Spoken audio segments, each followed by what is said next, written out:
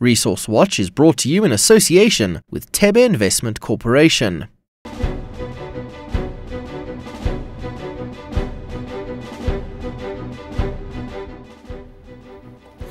Platinum mining in South Africa is supported by the country possessing over 80% of the world's platinum group metal reserves. No metal has been more controversial this year, and we're speaking to a company that made sure that their people were heard. Welcome to Resource Watch. I'm Nozi Pombani. First up, let's take a look at news making headlines in the resource sector. Petra Diamonds has sold its rare blue diamond for $27.6 million. The company discovered the 122.5 carat gem from the Cullinan mine outside Pretoria. Petra announced the diamond was purchased by a partnership comprising itself and a polishing firm which wished to remain anonymous. AngloGold Ashanti's plans to restructure into two separate companies has been stopped following shareholder resistance to a $2.1 billion rights issue.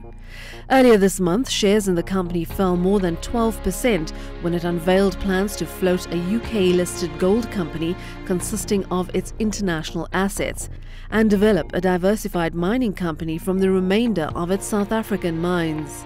And days after concluding a $3 billion platinum investment with Russia, Zimbabwe says it's working on lowering royalties on the metal. Producers had complained about excessive revenue contributions to the government while commodity prices remain soft. Gold royalties have already been cut from 7 to 5%.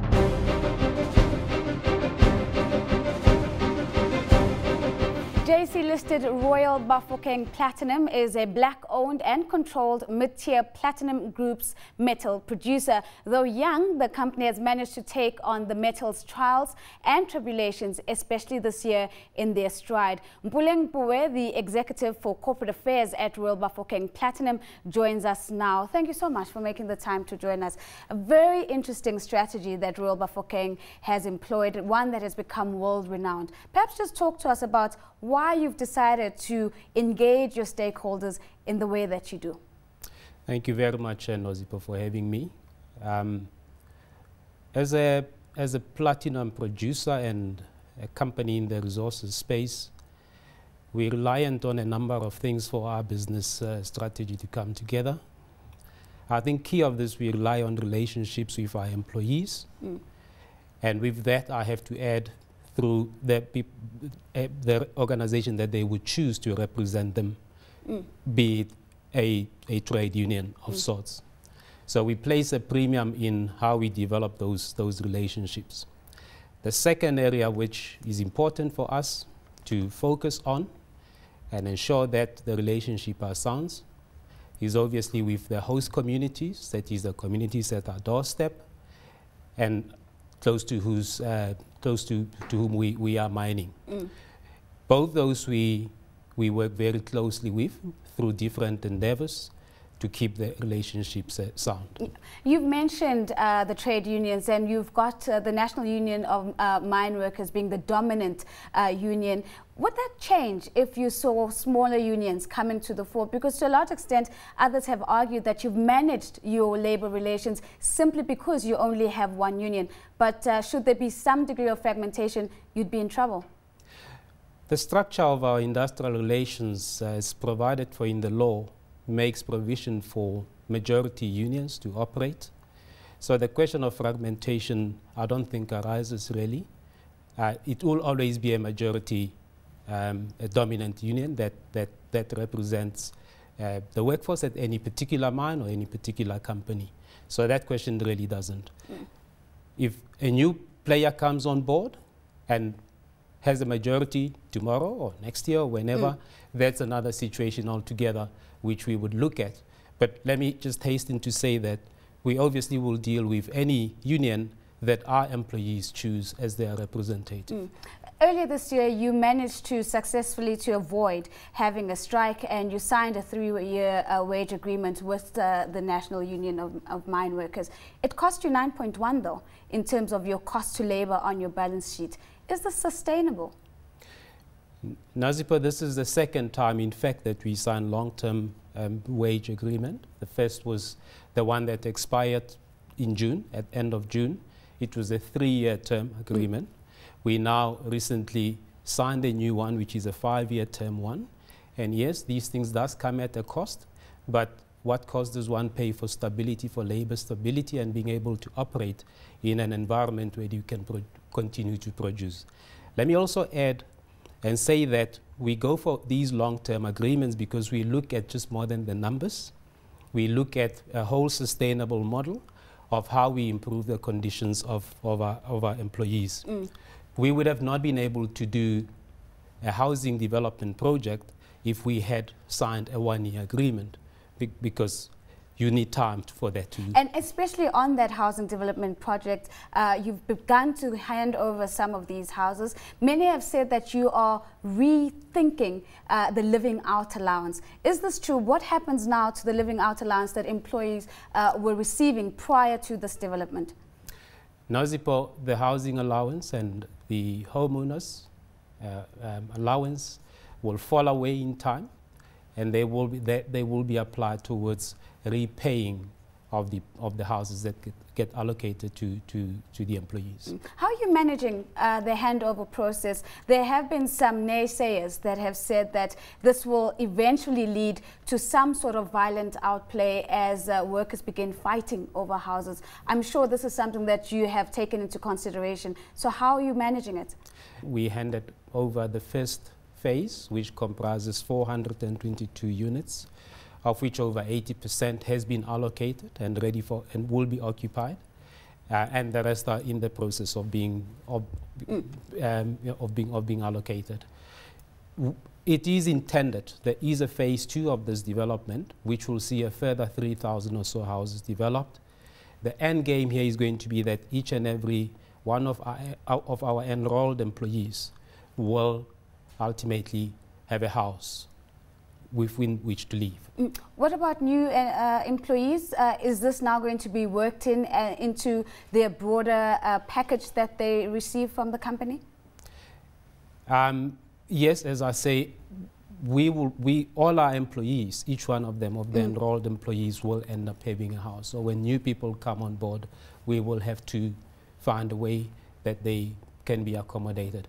Obviously, insofar as this development is concerned, it was a 422 with an additional 3,000 or so. That, I believe, is the capacity of the current ground that we have, but we would have to look at other solutions. We will also look at solutions for contract employees because they are not currently necessarily catered for here.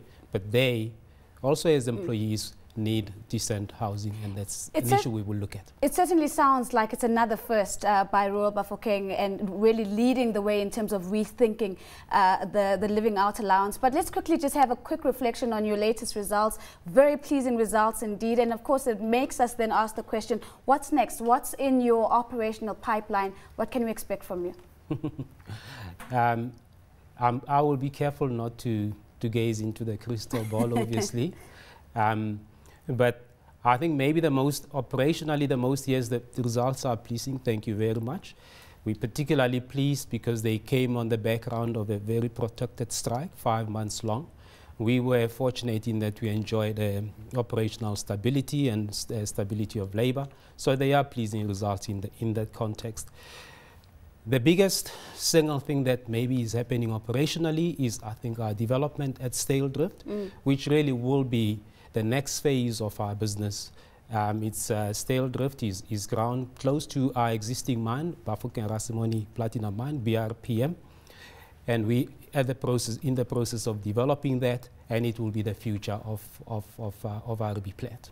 Mpueleng, thank you so much for joining us. We'll certainly be keeping our ears and eyes on the ground to see how you further produce results in the future. That's a big thank you to Mpueleng Pooe. He is the Executive for Corporate Affairs at Royal Bafokeng Platinum.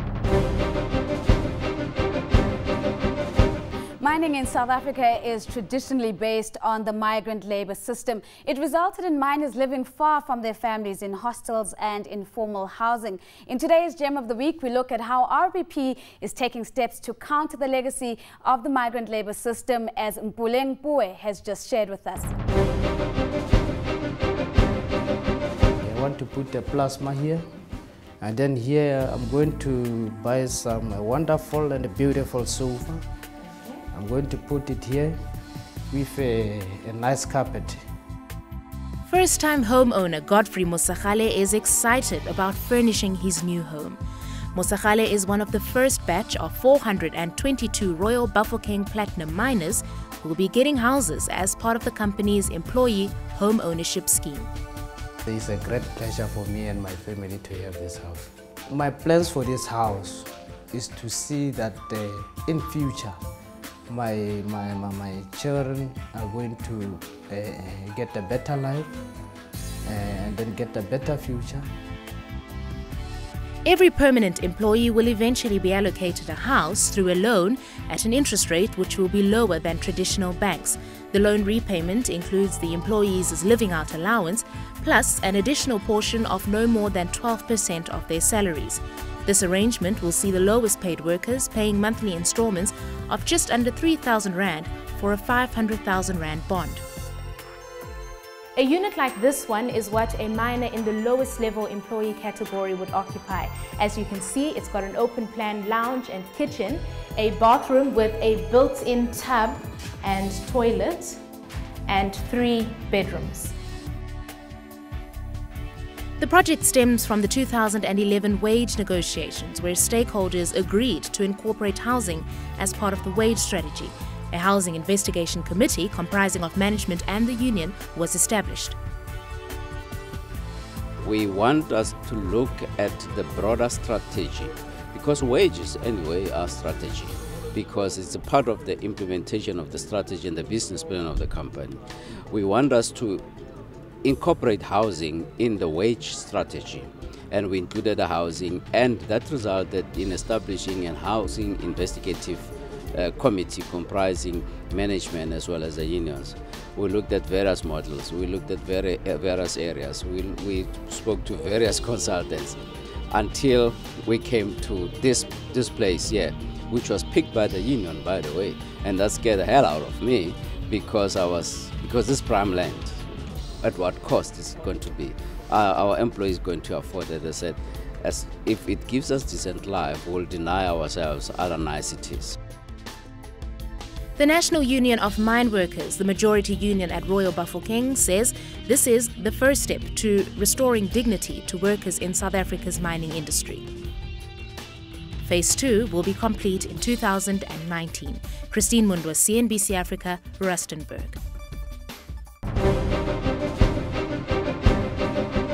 That's it for this week's show. Do stay in touch following me at Nozi Pombanja or at CNBC Africa. Don't forget that our hashtag is ResourceWatch. Until next time, it's goodbye for now.